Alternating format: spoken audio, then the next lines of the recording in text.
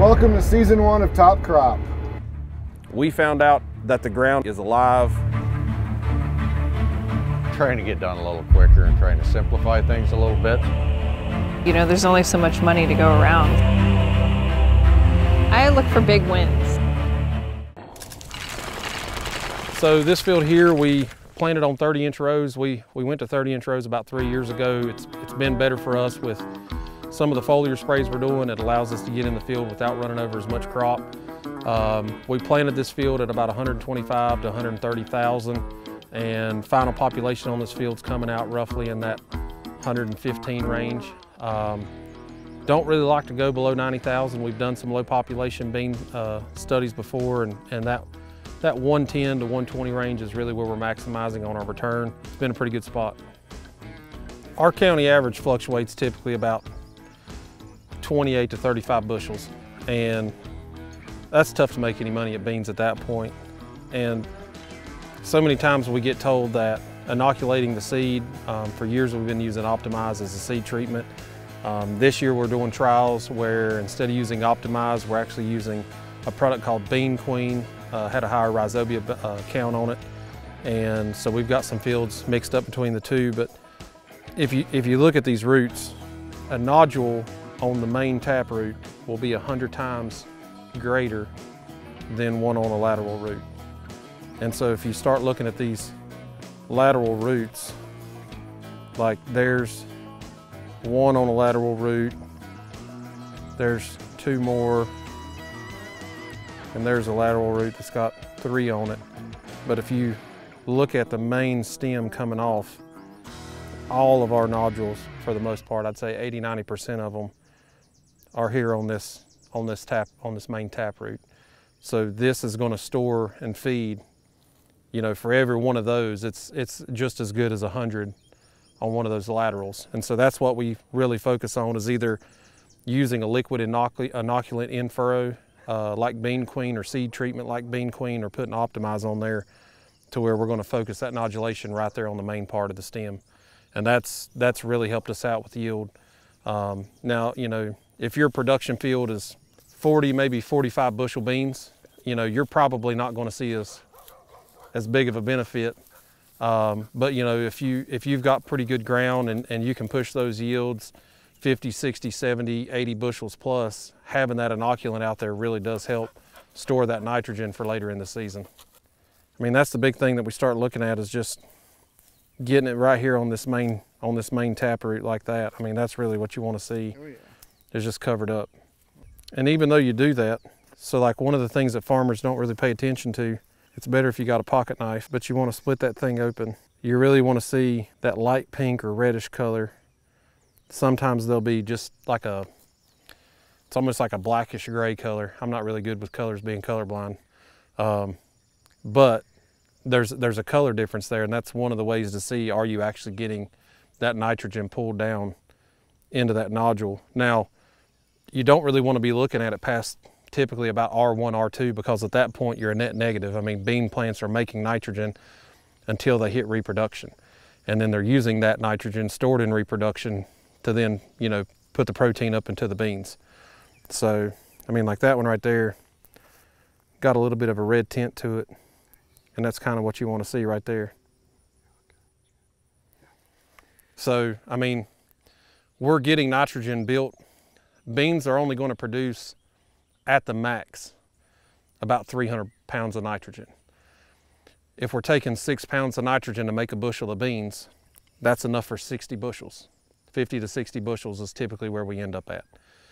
So, you know, that's one of the things, if you're looking to go past 100 bushels, well, now you've got to make up a 300 nitrogen pound deficit. And so that's got to come from soil biology, it's got to come from fertility, or it's got to come from organic matter breakdown. And so there's a couple different things in the toolbox that we can utilize to push our yields in a good year on a good piece of ground higher than what it would be for, you know, a regular year. Between Top Crop being out here, making some extra trips, between some of the agronomists that we've had on the farm, we actually were able to maintain our cotyledons right around that 10th to 12th trifolia this year on most of our fields, which is super, super long. You can have farms where if you plant that bean and it goes through a stressful event, whether it's drought, flood, if it doesn't have the fertility it needs early on, you can see those cotyledons fall off typically by second, third trifolia. We actually had really green cotyledons, like I said, on most of our fields. We were hitting some of these lower yielding fields that our soil health isn't the best on, I would say 6th to 8th trifolia. Some of our fields that we're pushing this year that, we were noticing 10th, 12th trifolia, which is, 2 months into the season. So it was pretty awesome. Now I'm not saying that they were these, really lush green cotyledons on there. They were still green. They hadn't turned yellow yet, but they started drying out and getting a little brittle. So I think at that point when we were going through about a 2-week stress period without any rainfall and temperatures had warmed up, essentially it sucked the moisture out of them. And when it sucked the moisture out of them, they finally fell off. Yeah, I would have loved to seen them, going later into the season. But this is the first year we've seen it that far into the season that we were able to maintain those cotyledons. And then, we've had Japanese beetles, call them June bugs here in the south. They've been coming in. We've had this farm here, we haven't got to get over the top of it with our sugar foliar sprays. So our Brix levels have been down, and obviously we've had some infestation of bugs move in. We've just been behind because of equipment breakdowns. But we'll come out here and at this point that we've got so many of them out here, our stand counts are to the point that we're going to spray it with an insecticide. We'll hit these 2 fields with an insecticide. We'll go ahead and put some more sugar back on it to keep any further pests out and let it go for the rest of the season, see how it does. We've really been fine-tuning our in-furrow program over the past couple of years and running some products that are really making a difference with this early season root growth. So we love our Pivot Bio, using that product #1, and then we're adding some things to not only feed that Pivot Bio, but feed the corn plant as well. So some sugar sources, a carbon source, just trying to get these little plants off to the best start we can get them. So we had like one area right here and along this tree line that the deer absolutely just devastated them early in the season. And now you've got this, and so we're trying to contend. I think we're going to bring a hooded sprayer in and probably just spray the row middles. I don't know, we've got probably less than a half acre here, but it's not so much about the beans in the half acre as it is, I just don't want this to go to a seed bank and then us have problems going into the corn crop. But I mean, look at these things, man. I mean, that's about stomach high. And I mean, we've got, so if you're looking at our phases, 1, 2, 3, 4, we're pretty much in that R3. So I mean, this is the perfect time for us to hit our foliar pass. We're gonna put in about 10 ounces of Revitec. Haven't seen a lot of disease issue here, but there has been some in the area, so we'll get the Revitec out and just make sure that, you know, as we continue to get some rain showers, we're not seeing that disease move into the field, and make sure we're protecting that plant. But I mean, if you look here, 6 branches coming off of it. I mean, we're already setting 3 bean pods. I mean, there's actually already some beans in here that you can feel pretty good. And I mean, if you look at node sites, 31, 32, so we're averaging 32 on that plant. And I mean, this field's been running anywhere from like 32, 35 to all the way up to, we've had some that are shooting like 52 to 53 nodes. And so if we can start stacking on 2 or 3 pods per node, I mean, you're talking close to 300 pods per plant, which is kind of what we're shooting for. We're trying to shoot for that 300, 350 range. A good average guess for us is typically about 2.1 to 2.5, because you get some 2s, you get some 3s, still looking for that holy grail 5 bean pod. But if we can get a 2.2 average, that's 660 beans per plant. Our final population is right around 154, 3,200 divided by 60. If we can get 300 to 350 pods set on that plant and we can get a 2.2 average, that's putting us around that. If you're at 2,800 seeds per pound, that's around a 140 to 150 range. If it goes to 3,200 seeds per pound, that's still in that 120 to 130 range.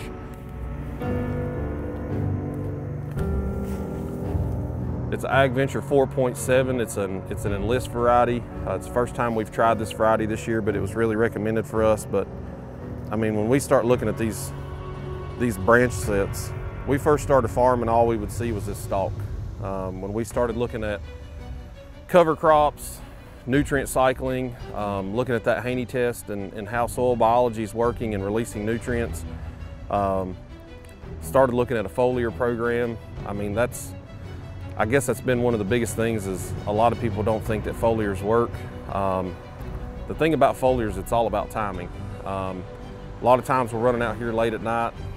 Sometimes we'll get out here early in the morning, depends on what the weather pattern is. But when you start looking at all these separate branches that keep forming off and setting nodes, I mean, you've got one branch right here that's already got 3 nodes set. 1, 2, 3, 4, 5, 6, 7, 8. You've got eight fruit sites on that branch. And same thing again, almost all of these are 3 bean pods that we've set on this plant. So, you know, we'll probably have higher than a 2.2 average as far as our beans per pod count goes.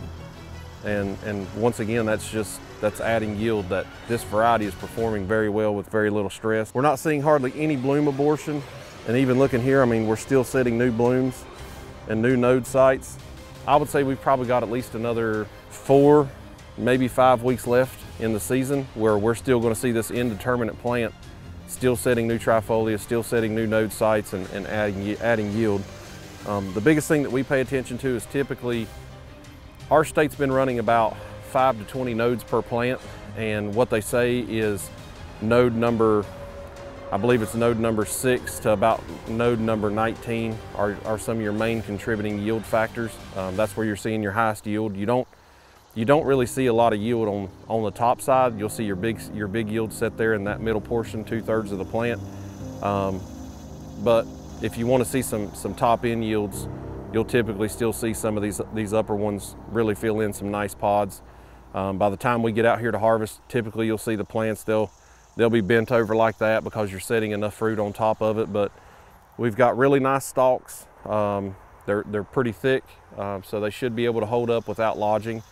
And we'll just keep pushing them until the very end.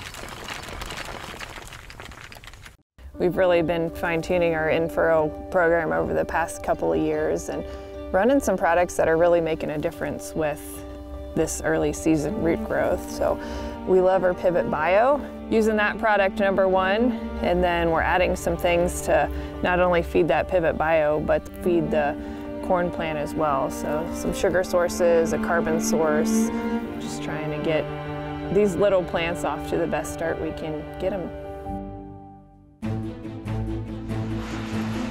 Fungicide we're using is Veltima, because our 3rd year with it. It's been working great. There has been some tar spot already spotted in northern Ohio. Normally we've already flown all this corn, but we was able to wait until July 26th today. It's already past blister stage, starting to fill out already. Clearly we've been able to keep disease pressure away, and Veltima should protect us all the way through the rest of the season. I've really liked the wide row beans that we've been using for the last 3 years, and we've had a really good seed dealer that we've been working with, and one of the things that we've looked at is a lot of times their program sheets, when they talk about, you know, do we have a tall thin plant, a medium bush, or a full bushy plant, this plant here was actually a medium bush with medium height.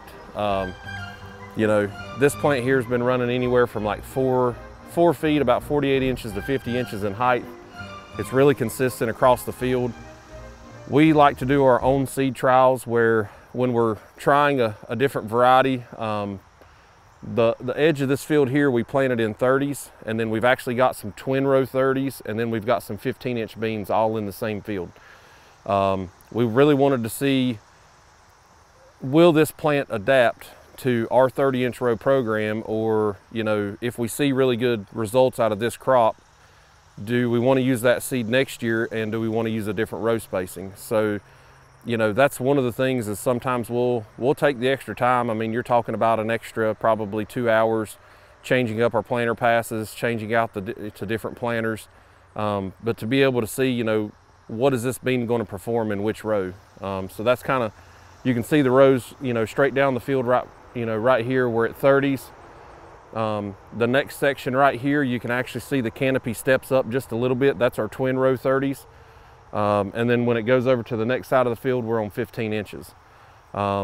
We did change the population just a little bit. We're running 140,000 population on 30-inch rows. The twin row 30s and the 15-inch beans, we planted this field at 160,000. Moving those plants apart and getting a little bit more spacing between the plants, we're able to maintain that plant population without it suffering for nutrients or moisture. So we've got a pretty good plant here. Like I said, this is on our 30s. We've got really good branching. That's one of the benefits of running a little bit of gibberellic in furrow.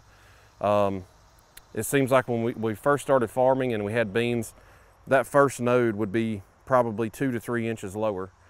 And we just absolutely had to scalp the ground to be able to get all the beans on that plant, that very bottom node. Just a little bit of gibberellic gets that elongation right there with our in furrow. Makes it a lot easier for us at harvest time. We don't have to run completely on the ground. We can pick it up just a little bit. Pretty much this whole field's been pretty consistent. The first beans that we're putting on here have pretty much all been 3 bean pods. But we're starting to get up here. We're seeing that we're starting to set pods on the upper nodes. So once again, like I said, it's perfect time for us to hit that R3 fungicide. We haven't had much insect damage on this farm.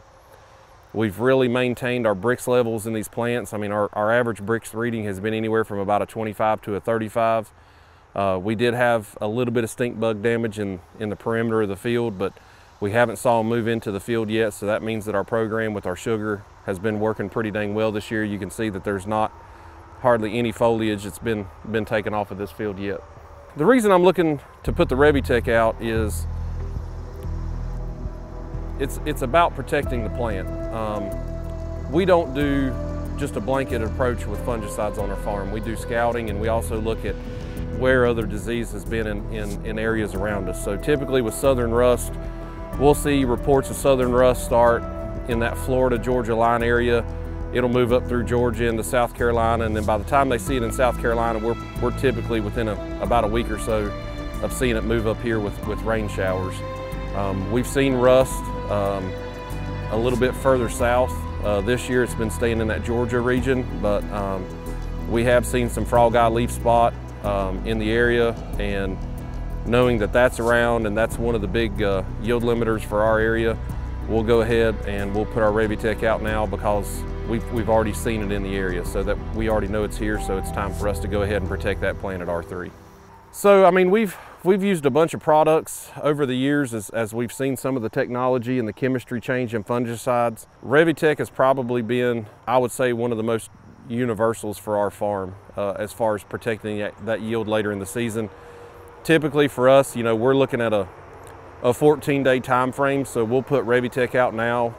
We'll continue to do scouting, and if we see disease in the area kind of ramp up in other fields and see other farms that are seeing issues, we may make a second application in that 14-day time frame, but it really does work out pretty well. It's a long-lasting fungicide. Farmers deserve a nitrogen that works as hard as they do, one that stays with the crop until the job is done. It's time to turn to a better nitrogen with Pivot Bio.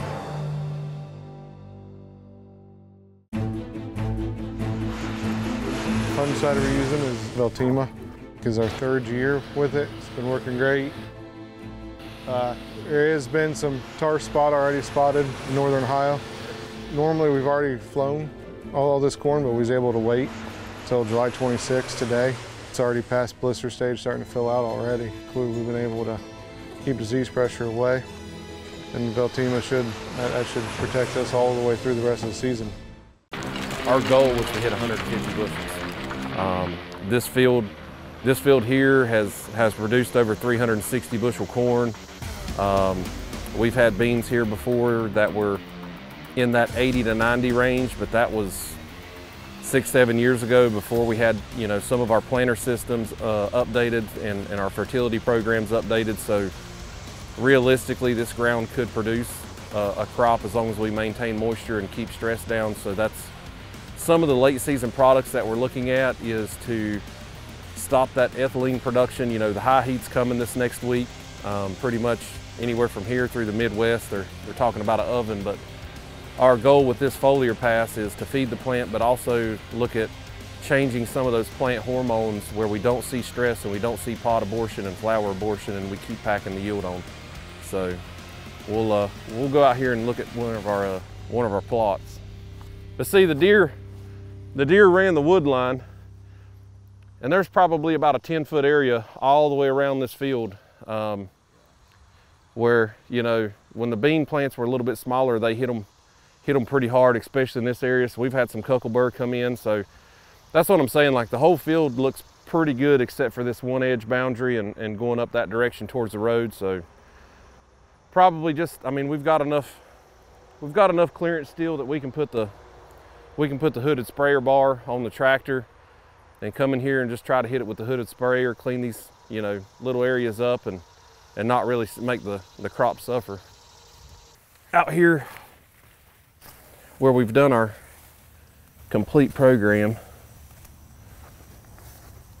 you've got 1, 2, 3, 47, 48, 49. So we've got 49 node sites. And like I said, we're averaging edge of the field in the 30s, 45 to 55 out here in the field. I would love to see some 60s. We've never had 60 nodes on the farm yet. And playing around with some of the PGRs, we've got some check strips where we've been using Biocite from Triangle Chemical, Maharan, we've got Tribal and Microamp.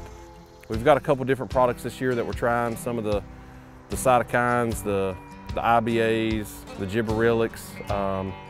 We switched away from the auxins once we hit R1. Right, wrong, or indifferent. Maybe somebody from the show wants to write in and tell me a difference, but I looked at an auxin would kind of be like an auxin herbicide, and if we spray that auxin after R1, we may have some issues with bloom or pod abortion. So we've switched away from those once we hit the reproductive stage. But I mean, I'm 6'6". You see the funny pictures where guys walk out in their bean fields on their knees and they're like, hey man, these beans are shoulder high. That might come true with some of these being close to that by the time, you know, we get to the end of the season.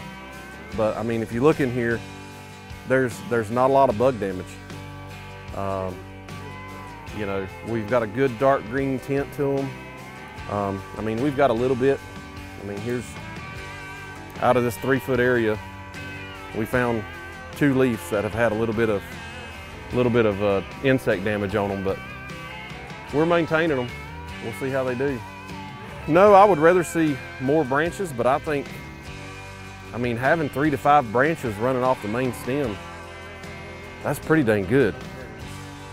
And, you know, lodging definitely could be an issue if we continue to get, you know, over chest high. I've had beans chest high before that didn't lodge. 2021, them beans were set on my chest in 2021.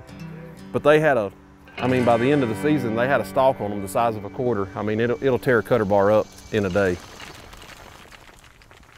Oh, there's the first one I've seen.